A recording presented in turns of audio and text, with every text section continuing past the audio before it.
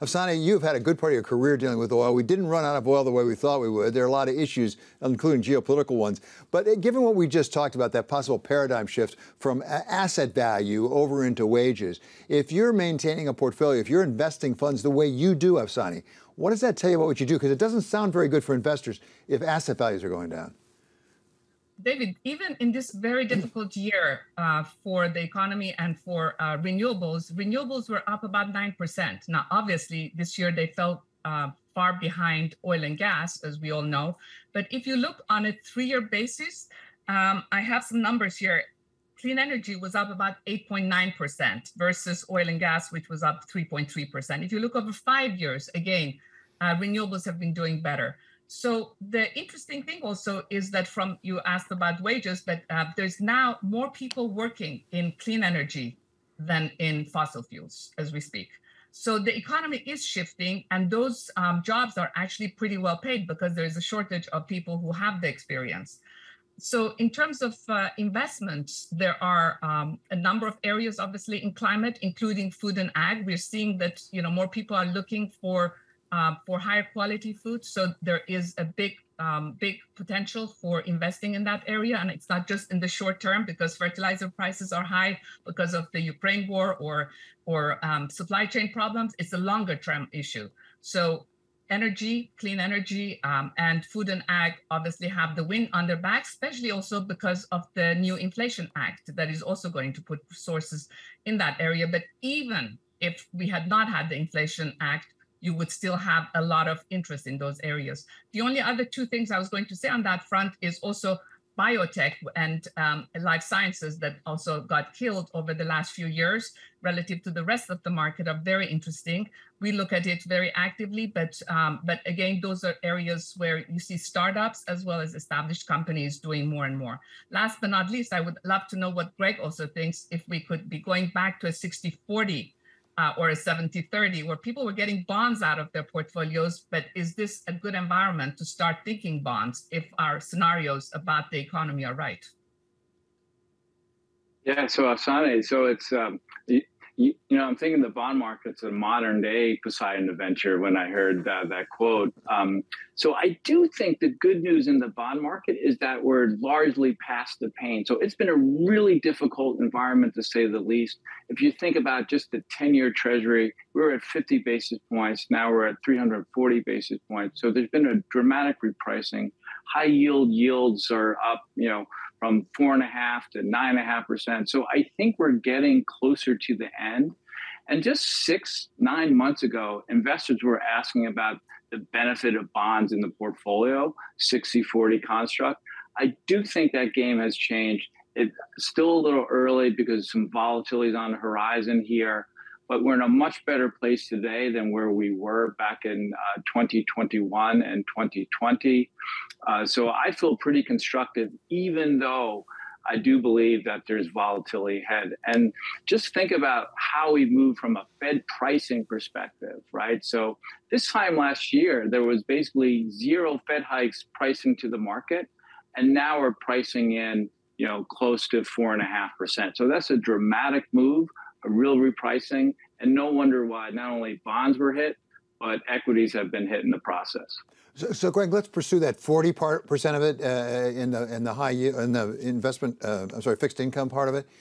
We have people on here who say high yield, as you just said, that's a good idea. Investment grade, not so much. Is that where you are? The high yield market is really different this time in this cycle. Afsaneh talked about energy. So about 20% of the U.S. high yield market is the energy space. That's a very different market going into this cycle than what we've seen in previous kind of economic downturns. It's a much higher quality segment than we've seen historically. All the risk has been pushed off into the levered loan market. Investment grade corporate bonds also much longer duration, lower quality. So somewhat perversely and interestingly, the high yield bond market in the U.S. looks pretty attractive relatively. I just think it's a little early to get too excited as we enter, or the possibility of entering into a recession, as I have yet to see credit spreads stay stable and not widen heading into a recession. So that's kind of where we're at. But it's definitely something to keep on the radar and does change the dynamic of 60-40.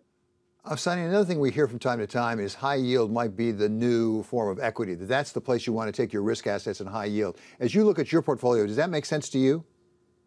We're actually looking at maybe a derivation of what you just said, which is a lot of startups got very large funding over the last few years. And as you know, it was relatively easy for venture funds to raise money and for new companies to raise money. That has come to an end. And they don't go into the traditional high yield market, obviously, but as they can't get funding for the rest of their growth, they're looking at new sources of within credit markets. And so we're looking at those markets specifically because we think that there might be a lot of really good value. I think on the high yield market, it's always, it's as Greg said, there's the energy component and the non-energy component. Obviously, the energy component has a lot of oil and gas in it, and so we have not been doing a lot in that area. Afsaneh, I'm curious about when you talk about renewables, when you talk about some of the biotech, a lot of those firms, including the startups you're talking about, it's really based on the earnings in the out years. They're not making so much money now, maybe not at all. They're going to make it in the later years.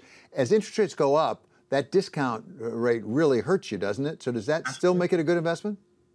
I think it's still, we still are going to do really well from innovation in our economy. So out of those companies, while a lot of them will need 10, 12 years to grow, some of them will not need as long as that. So you hope that your investments start bearing fruit. Some will bear fruit a little sooner, some will bear fruit a little later. But as a whole, you still expect higher returns relative to the markets. Let's not forget, the kind of returns that we saw in equity markets over the last 10 years are unlikely in the next 10 years.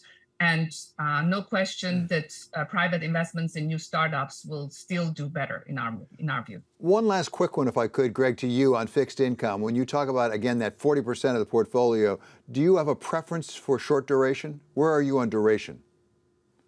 Well, so as of right now, we're pretty defensive on the duration side. We're pretty flat. But if you believe that the economy is slowing, then I think being long duration is the defense mechanism. And that's really starting to assert itself. Just look at the shape of the yield curve. So the market's basically telling you that defensive nature, being long duration, has value. And so that's why it's inverted. As the market, the back end of the yield curve is not keeping up with the front end. Right. So the way I'm thinking about it, we're thinking about it at PGIM is you want to actually be long duration heading into a recession.